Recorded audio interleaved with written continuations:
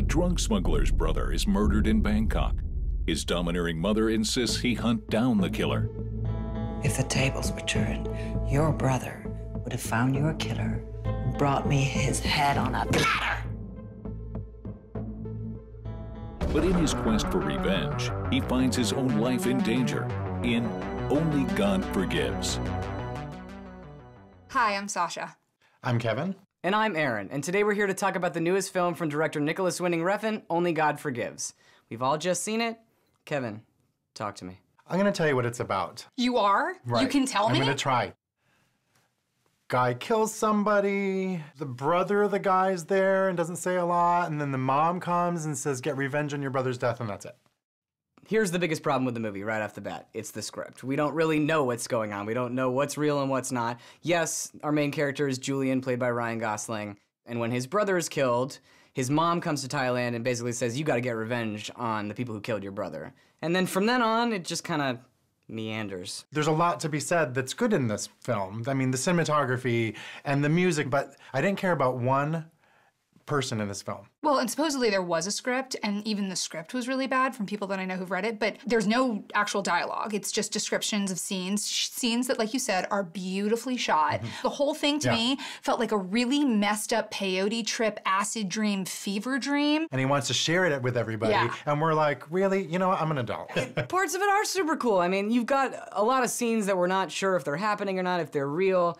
We do have one small little through line throughout the movie. Crystal, who is Julian's mother, pretty much provides us with all of the plot that we'll ever get in the movie. And if you learn anything about anybody, it's from her. So thank God that he actually did something. But yeah, I mean, what was he doing? I just don't understand, like, how you can make a movie with such a flimsy script. I mean, Drive was flimsy, but at least there was just something so fascinating about everything that had to do with the production. And if there's any saving grace to this movie, I think that's what it is. It's all the production values, it's the experience of watching this film.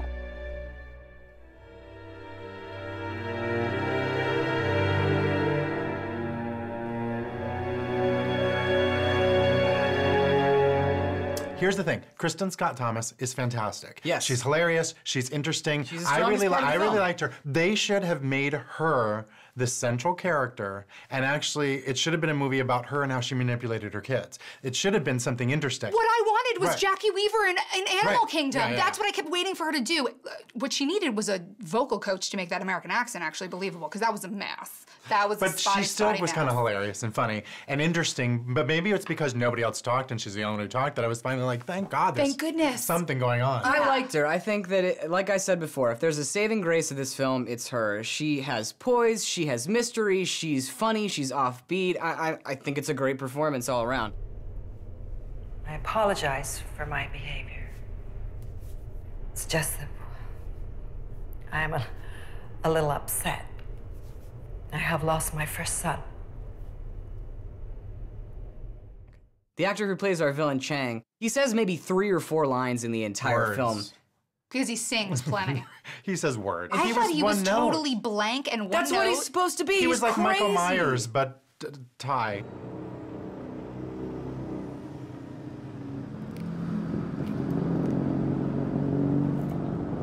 There was nobody in this movie where I felt like there was believability. I thought they all looked like deer caught in the headlights. I don't agree with that. I think that he knew what he was doing. I mean, Refn certainly had a vision of how he wanted this character of Julian to be, and I think that with what he's given, Ryan Gosling does a great job. I believe that he is this person. I just had no way of connecting with him whatsoever because of the way he was written. I feel like he's been the same person for the past 3 movies. Films can't be judged based solely on whether or not their script works. It's a visual medium. You've got other things at play, and this is a very visual movie. The cinematography is unbelievable. These neon colors are great. It's only a huge disappointment because of a debilitating lack of story. It's not because the production was not strong. The production is great, but you can't make a movie. I mean, that's photography. Right. What he did was Terrence Malick makes movies that have no through lines and at all. I hate Terrence Malick. But I disagree because I think there are stories there. And there have been plenty of films that just show beautiful nature footage that are good films. Because they're on National Geographic. And they also have a through line. Like, at least you watch the zebra and then you see the lion and the lion attacks the zebra and you get some finality. You cannot make a movie that is all style over substance, and that's what this is. But what she's saying is we're talking about all these beautiful images that mean nothing. Nothing. Nothing. So I'm looking at it going, okay, but give me something. It was his way of saying, I don't have to be successful. I don't need you to understand or get my movie because I'm so artistic that I'm gonna make something that only I can appreciate. I think that's what he did. This film is a real letdown, and perhaps it was because expectations were so high based on Drive. Regardless, it's worth a watch at home, so I say stream it. Refn should take a clue from his title, because I certainly don't. Skip it. Only God Forgives is a waste of the talents of every single person involved. It was a waste of my time. It is relentlessly violent and oppressively artsy. Skip it. Well, our votes add up to half a ticket, so that is a skip it for Only God Forgives. Thank God. I can forgive, but I will never forget. That's it. That's all I can say.